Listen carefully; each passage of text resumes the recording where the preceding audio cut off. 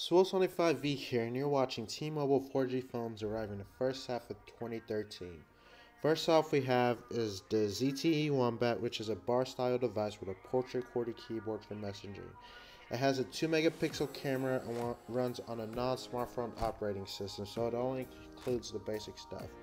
The device is looking to be released around the first quarter of this year, around February or March. Next off, we have is another ZTE device, which is called the ZTE Grand X, which runs on the Android operating system. I'm not really sure on the version.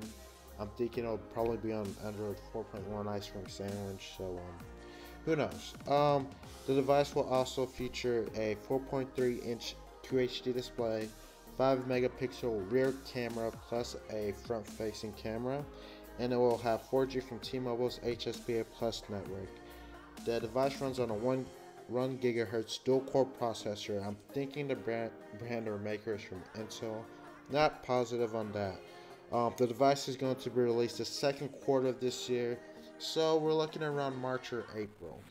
Next on the list is the BlackBerry Z10, which runs RIM's newest operating system, BlackBerry 10, and has a 1.5 GHz dual-core processor.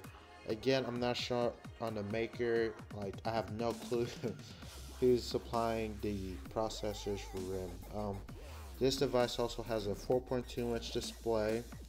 It has LTE, NFC, Bluetooth 4.0, HSPA Plus, and an 8-megapixel rear camera plus a front-facing camera. The device will launch the first quarter of 2013 in March. The next device, which is again from RIM, will be the BlackBerry Curve 9315, and it runs RIM's older BlackBerry OS 7.1. It has a 3.2 megapixel camera, a 2.44-inch display which is non-touchscreen, Bluetooth 2.1, and will have 4G from T-Mobile's HSPA Plus network. The device will be released the first quarter of 2013 in January. Next on the list is the HTC Ville, I'm not really sure how to pronounce it, and runs Android 4.1. It has a 4.3-inch QHD display, 1.5 GHz dual-core processor. I'm thinking that will probably be from Qualcomm, since Qualcomm supplies most of HTC's processors, and it'll have a rear and front-facing camera. There's not really much info for this device yet, so yeah.